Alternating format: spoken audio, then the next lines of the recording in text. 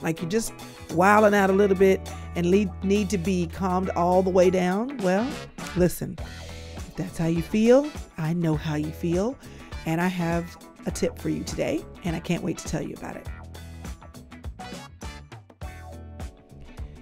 Thanks so much for joining me for this Sister Circle podcast /audio/video. And I'm here today because it is the first Monday of the month, and every first Monday of the month, I'm here to give you some encouragement, but to bring a little bit of fun and foolery. Now, I'm going to be a little short on the foolery today, mainly because I got to tell you a little bit of secret, but you know, I like being authentic and real. So I'm going to keep it real. I'm here live, but I'm not here live. I'm actually traveling today out of the country, but because I love y'all and because it's still the first Monday, I recorded this a little early for you. So it's really hard for me to go into all the foolery and the funnies if while I'm recording, you're not super live in the chat, but that's okay. You're live watching now. So here's what I want you to do. If you are in the inner circle, you know what to do. Drop your yellow circle. If you're not in the inner circle, go on and tell me what you're drinking. Tell me what you're working with.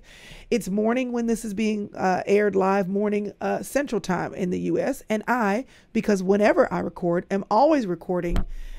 Hit the mic. I'm always recording with something in front of me to drink. I've got my normal hibiscus tea, a little stevia, never hurt nobody. And because I believe that ASMR is weird, but it's also interesting, I'm going to do that too.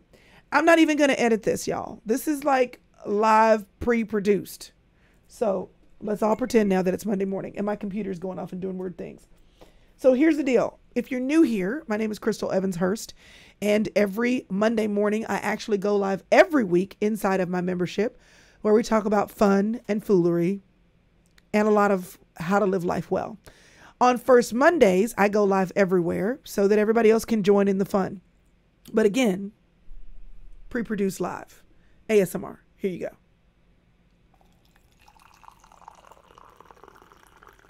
This is me making noise that somebody somewhere is loving.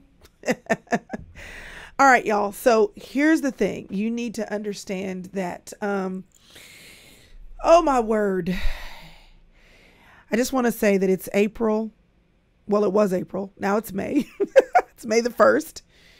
And by now you realize the promises that you made to yourself that you didn't necessarily keep. By now you realized that you said you were going to do yourself a favor and quit the thing, start the thing, begin the things, enjoy the thing.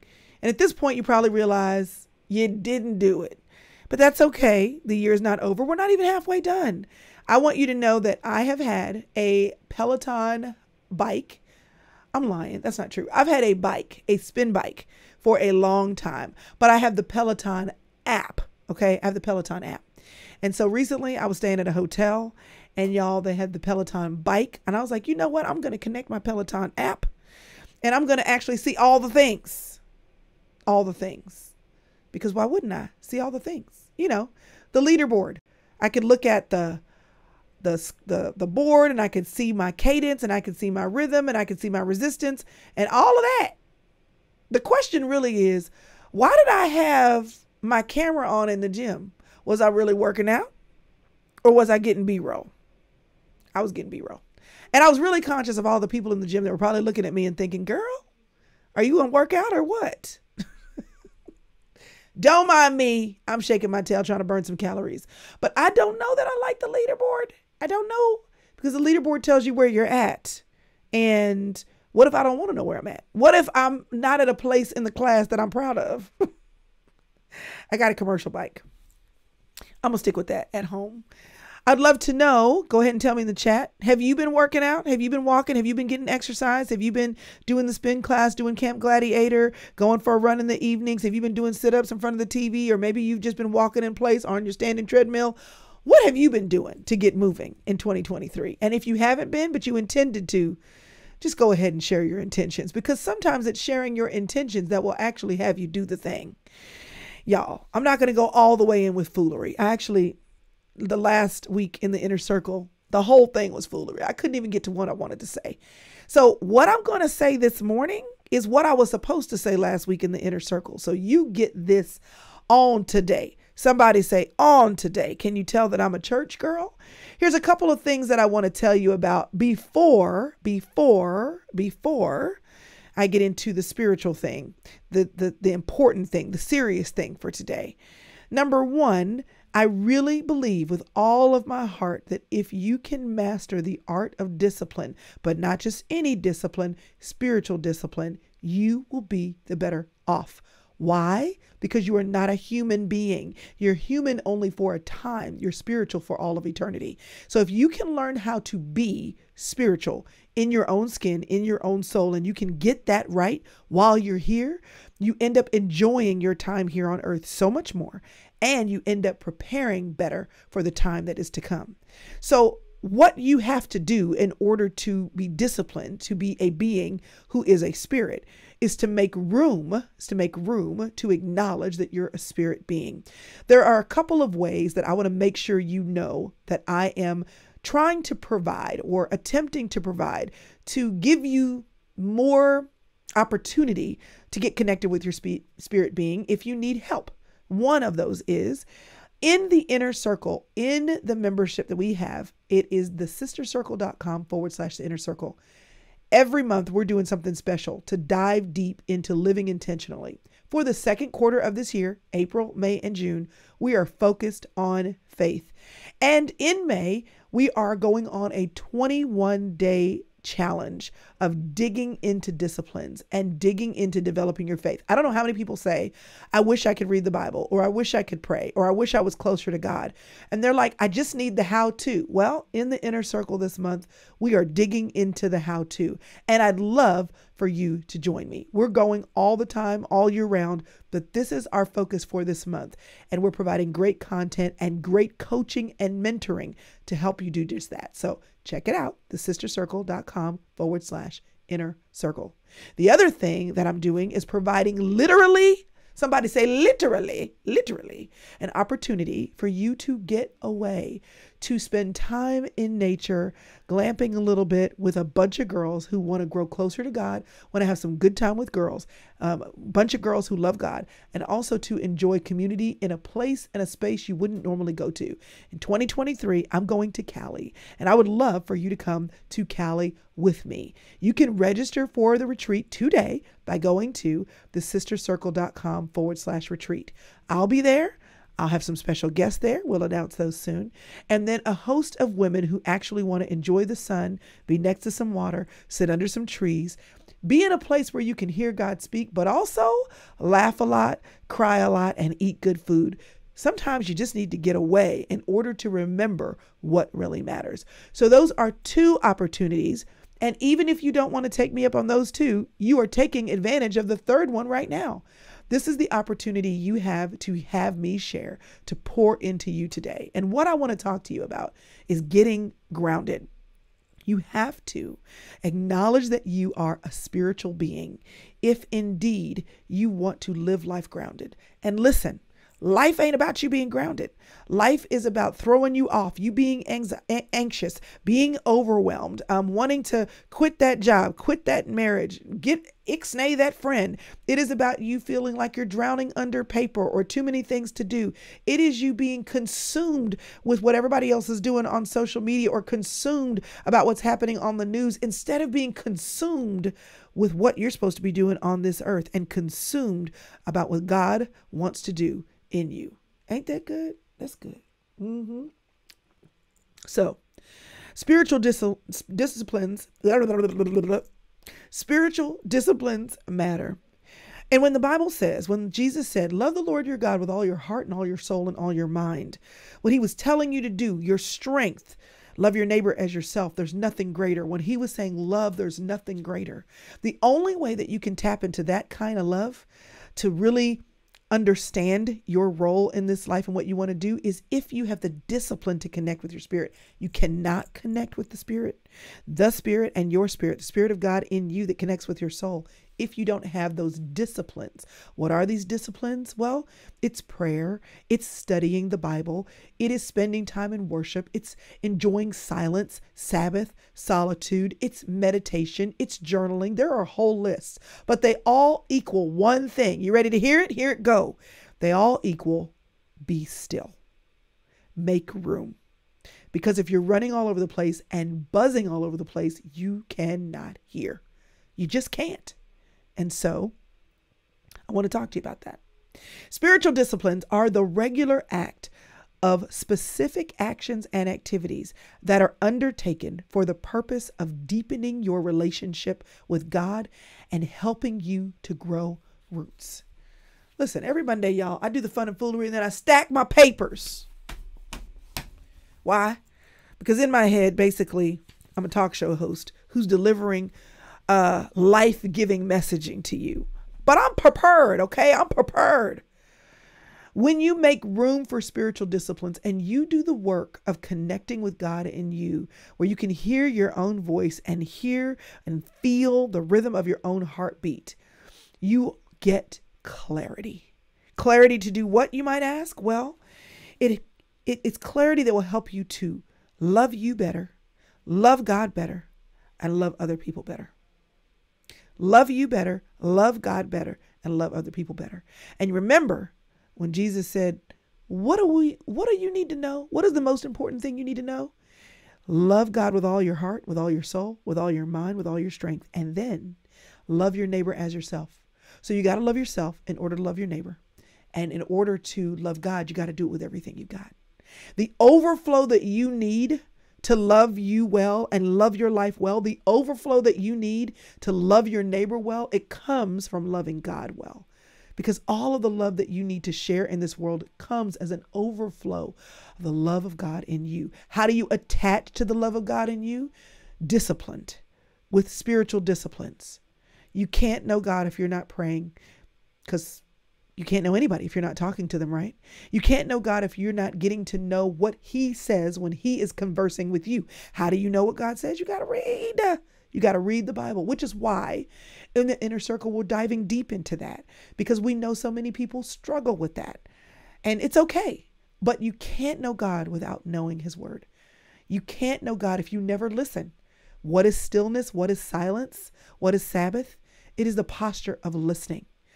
We want to talk to God because we want to say all the things we have to say so he can do all the things we want him to do. But what if he wants to talk to you, to move in your heart, to move in your mind? What if he wants to have the hair stand up on the back of your neck when he gives you a God-sized idea, but you can't receive it because you're not listening? You have to make the space for listening.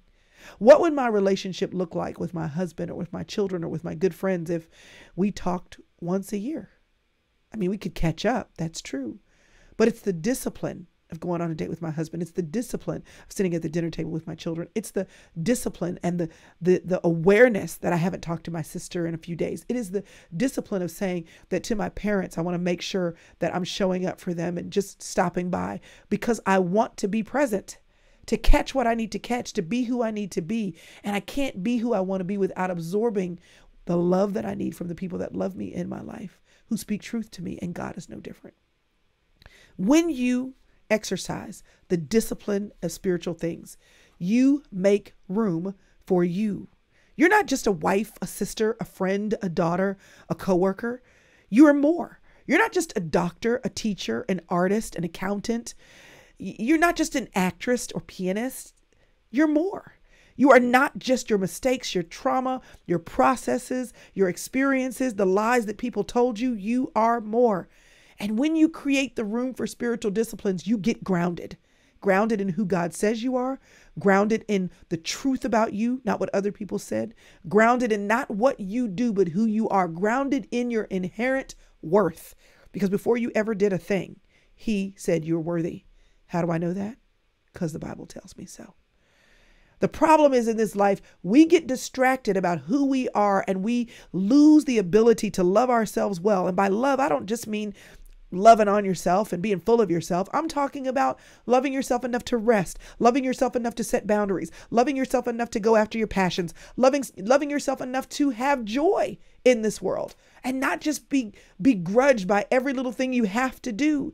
Loving yourself enough to give yourself grace and forgive yourself from the mistakes that you made. You can't love yourself well if you don't accept someone else's definition of love for you, because you will always find yourself falling short. And who said they don't care if you fall short? Because they covered everything.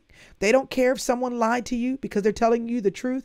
They don't care if you had a mishap or a mistake, or if you had a total traumatic experience and they're saying, I know that that's true, but it doesn't matter because I am for you and I can make you whole. God, that's who. So how do you learn to love you despite the difficulties in your life? Well, you start to understand who you are in Him when you spend time with Him. Spiritual disciplines help you to know who you are. When you tell yourself what Scripture says about you, you will gradually learn to believe what it says. Romans 12 says you should be transformed by the renewing of your mind. How do you renew your mind? Relationship and word. Relationship and word. Relationship with the God who created you and the word He left with you so you would know who you are. If you allow God the space to speak to you, if you allow yourself to connect with the Spirit of God in you, because you are ultimately a spirit being, not only are you connected with the truth about you, but you're connected with the power attached to that truth. Do you know how powerful a person is who is confident when they walk in a room? They know who they are. They know that they have God's power running in them. They know that whatever they need, God has. It will be within their reach when they need it. They know that they are loved no matter what anybody else says. They know that whatever they don't know, they can learn it. They know that whatever they don't even see coming in their path, what they are not even prepared for, that God has gone ahead of them, is protecting them. They know who they are and whose they are. It's confidence. It's a confidence that comes from knowing that you're loved. Spiritual disciplines remind you that you are divinely created. Let me say that again. You are divine. Not because you are on your own, but because a God who loved you says so. When you reflect on who you are in God, who you are, when you reflect on Jesus Christ and the sacrifice that He made and the worth that implicitly gives you, how can you help but not to love who you are? Even if there are things that you want to change, even if there are things that you want to work on, even if you did not do what you said you were going to do in January, you can look at yourself in the mirror and say, but today I'm the best I can be today. And I have today to work on who I want to be tomorrow. I'm still breathing. I'm still here. He says I'm worthy. Cheers to you, girl. Cheers to you. When you make room to love yourself by practicing spiritual disciplines, you're able to love and accept what God says about you, your authentic self, not the self you project, but who you really are, and embrace the person God designed you to be. Spiritual disciplines, praying, reading God's word, being still, being silent, journaling, listening to worship music. There's a whole host of ways that you can engage in spiritual disciplines. But when you do that, this is the beautiful thing. There's a payoff for you. So I want to know if you've been intentional this year about making room, not just to be still and be quiet and pause and veg out on Netflix or take a nap, but have you been diligent and intentional about being disciplined spiritually to connect with the Spirit of God in you? Why should you? It helps you love you. Obviously, also, it helps you make room for God.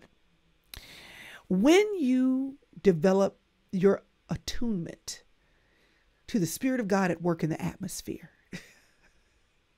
you will know things you don't know because God downloads it. You will have perception that you didn't even realize that you were capable of because He makes the hair stand up on the back of your neck. What makes you think that a God that would create an animal in the forest like a deer, who as soon as there's another person or living being in the atmosphere, they know it, they can feel it, If God gave that to an animal, what makes you think he didn't give it to you? You want to know why we miss out on what God wants to tell us in this world? You want to know why we miss out on the messages God wants to send? Because y'all, God gave us more than he gave the animals. He gave us a mind. He gave us a prefrontal cortex. He gave us a cerebrum, then a base stem, and all of these different things that we have going on in our brain, but particularly what's up front. And we think ourselves to death. We process things without going to God and asking in those spiritual discipline spaces, what do you see? What do you know that I need to know? What do you want me to do? Could you guide me, direct me, lead me? Give me a sign. Show me in your word.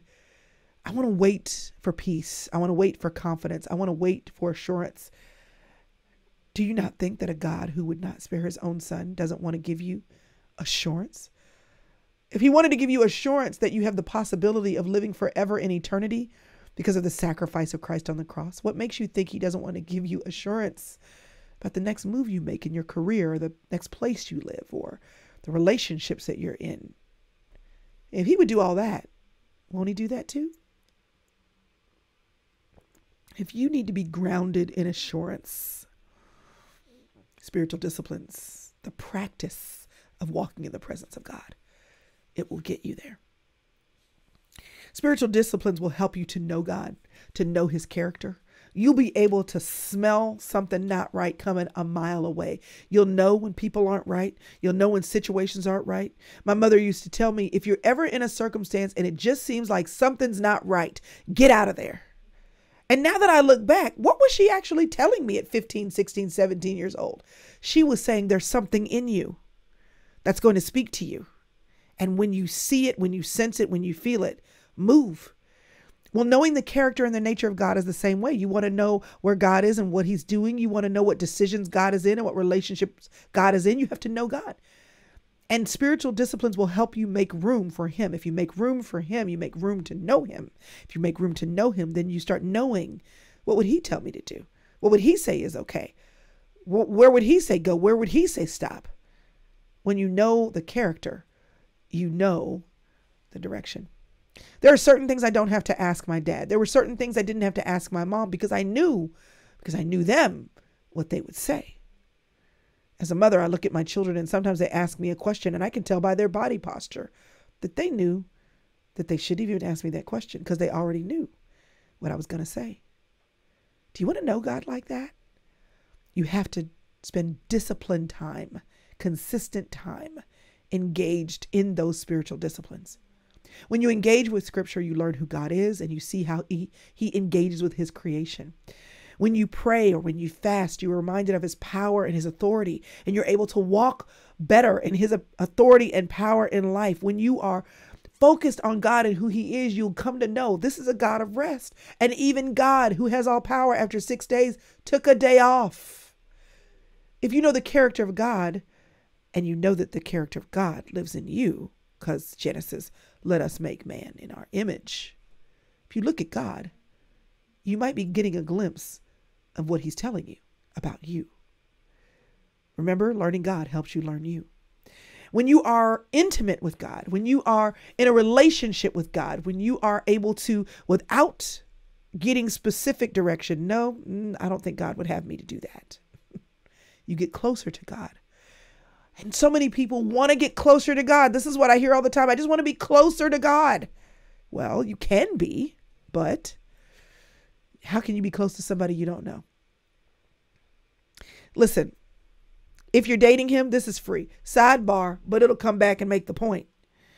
If you're dating someone and you have to chase him down with text, if he made excuses for why he was late or missed the date, if he made you a promise of where y'all were going in your relationship and it's not really materialized, if he's constantly on his phone when he's with you, if he never seems to have time to follow through on what he said he would do, listen, he ain't that into you. He's not that into you. Because who you're into, you make room for. Who you're into, you make time for. And when you say, I just want to be closer to God, I'm just trying to get on the right side of God, or I wish I knew scripture better, or I wish I knew that God can answer my prayers, or I wish that I had more direction, or I wish that I had more peace, or I wish that I had. What if you're just not that into God? What if your behavior is indicative of the fact that you really, no matter what you say, aren't actively making room for God? Ouch, I know. But you make room for God by practicing spiritual disciplines. How can a loving God who is full of power of authority not have access to you? I'll tell you why. Because you're not making room for him. Make room for spiritual disciplines helps you to make room for you. It helps you make room for God. It helps you to make room for others. Because listen, y'all, these people not going to kill us. They not going to kill us. Those coworkers, those children, that spouse, that friend, that cousin, that sister, that parent, that person in your community group, that neighbor over here, they not going to kill you. But you want to know how you stay centered? You want to know how you operate from a grounded place where you're not wilding out, where you can't, when you lose control of your faculties because you're going to give them a piece of your mind. You want to know how you do that? You stay grounded. Because the more you engage with spiritual disciplines, you leave more room for God to fill you up. When you leave more room for God to fill you up, not only do you know more of who you are, but you have a reservoir to pour out on other people. Loving people can be otherworldly, okay? It can be. Because some of these people don't want to be loved. They don't want to be loved, okay? And our ability to give the love that people do not deserve because they don't acted cray-cray, because we said one more time and they still didn't get the message, because we have been kind and been considerate and been loving and they have not returned the favor, or they just rudely and just rude. People just rude. In order for you to come out of yourself to do what you need to do, okay? You ready? You ready to hear it? Here it go. You can't do that on your own. You need that to come overflowing out of a reservoir of love that's been deposited in you. How do you get that? By getting alone with God. Because the more love you experience as you make room for God, that's the more love you have to share with other people. When you sit in God's presence, he will help you, trust me, I know, to release the pain and the hurt, because forgiveness is release. And when you can forgive other people, whether they want to be free or not, you are free. That overarching love that is a reservoir for you to love other people out of is a key. It's a key of release for them, release for you. And when you are free, then nothing can bind you. Not the emotions, not the anxious thoughts, not your fear of what they might say, because you know who you are and you're able to offer the love that you freely receive freely to others. When you make room for God in spiritual disciplines, that make room for God. Prayer, reading the Bible, worshiping, being still, being silent, even fasting. What you make room for is the ability to level up. You just need to walk in the room and look unbothered. You know what I'm saying? You just need to be unbothered. The ability for you to live above the fray means you need superpowers. My kids play Super Mario Brother all the time, and amongst other games. But you know, he hits the thing, he eats the mushroom, he grows in size, he can run faster. He had to have something put into him in order to be the bigger person. You want to be the bigger person? You want to recognize where there's a need for community and a need for love. You want to recognize how you can offer forgiveness when someone's not asking for it. Do you want to know how you can be unbothered when you realize that people talk about you behind your back, but smile in your face? You want to realize how you can be totally unbothered when you realize that the people who you've poured out to when you're in need won't do the same for you? You want to realize how you can be totally unbothered when somebody unfollows you on social media or says something crazy in your comments? Do you know how you can be the bigger person when you realize who you are? And then out of the reservoir of love that's been poured into you, you offer them something, whether or not they're asking for it. That's how you say, you know what? Let me give you what I've received. And then it's not your problem. Make room for spiritual disciplines. Put prayer on your calendar, on your schedule. When are you going to read or study the Bible? When is there time on your calendar where nothing gets scheduled because you're just being still and quiet? Are you really taking a Sabbath? You know it's a command for your own good. Fasting. If you fast, it doesn't matter if you fast food and only water or you fast sugar. Just give it up anything. One, your system will thank you. And two, your mind, your heart, your soul will have clarity. Clarity.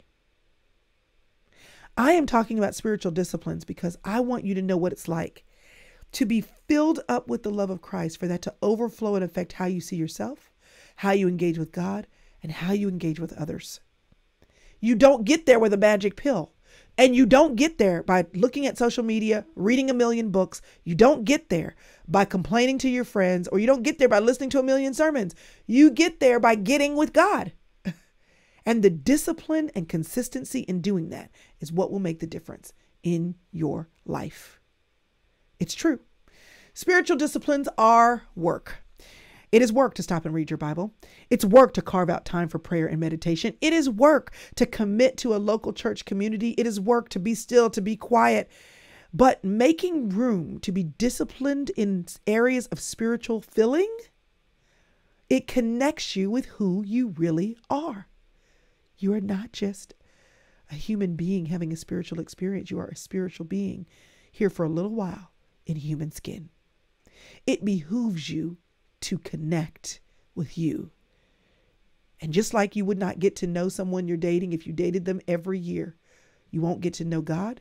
You won't get to know God's love, and you won't get to know who God is in you and the love of God through you to other people. What value have you ever found in practicing spiritual disciplines? I'd love to know. I would love to know what spiritual discipline, as I've talked today, that you felt most convicted, most motivated, most marked by.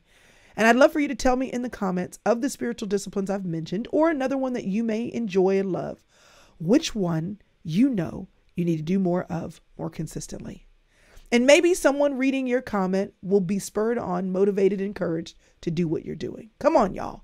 We're all better together. So this is me telling you, be who you really are. And who you really are is not who I see. Who you really are, it's who you are on the inside. It's your soul, the soul of you that was born the day you took your first breath, the soul God designed. Don't you owe it to her or him to get to know you? And if you need help with that, rewatch this video. And if you want more, join me in the inner circle. And if you want even more, I'll see you in October. Because listen, you know one of the things I do best? Just like I guide you here and offer mentoring and a little bit of Chrissy coaching every now and again, I love to do that in lots of different ways. And I want to meet you wherever you want to meet me. And if this is the place you're meeting me, I'm glad you're here. All right, y'all. By the way, normally on my first Mondays, these videos come down. But since I haven't been sharing publicly for a while, I'm going to leave this one up because I think you might need this one in your life. And if you needed it, if you enjoyed it, share it with a friend. And whatever you're going to do about your spiritual discipline, while you doing that, take a walk, drink some water, go for a run, or maybe get on your bike.